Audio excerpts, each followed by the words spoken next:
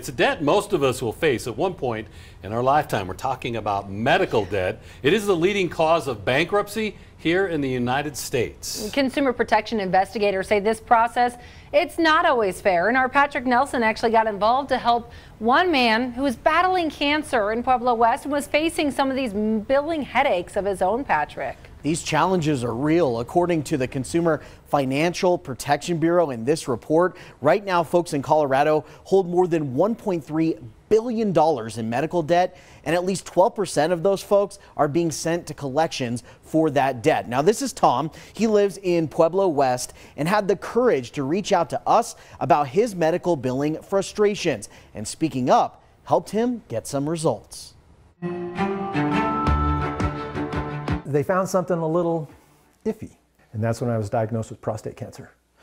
I was scared, just like anybody else would be. I was worried about my health, worried about my family. I thought, geez. Tom Urdiales says he's now in good health and is grateful for the care he received during this tough time, but he knew expensive medical bills would be a part of the process. I had 3 different bills. One's come from the doctor's group, one coming from the imaging, and the other one coming from the hospitals. Tom says he tried to be proactive, calling to set up payment plans, but nobody was returning his calls. Not wanting to get behind, he started paying anyway. So he was shocked to find out he was being sent to collections. In May is when I got my first collection letter, and that surprised me. I'm thinking, I can see you're cashing my checks.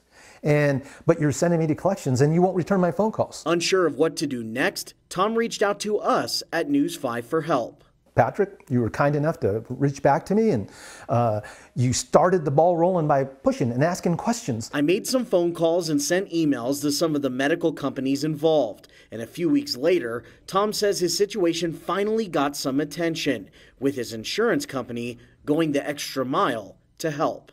My wife and I were close to being in tears because they said, Tom, we're going to take care of the rest of your bills. And I think that was close to $5,000 that they said, you know, it's on us. We don't want you to have that stress, that we know what you're feeling and we will handle it from here.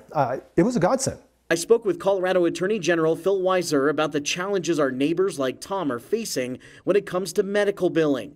And he says it's important to contact his office because consumer investigators and top lawmakers are working to make changes to help. We're working to get authority to prevent medical debt collection when people get surprise bills. We're working to prevent medical debt collection while people are appealing the cost of healthcare itself. And we're working to cap the total amount of money that can be charged on people with medical debt. We know this is incredibly painful for people. Tom says after this experience, he is taking an even closer look at every bill he gets, and he hopes his story will inspire others to speak up if they need help. I'm not the only one out there that's having these issues, because not only are you having health issues, you're starting to stress about it, and that affects your life overall as well. And so that's what prompted me to reach out.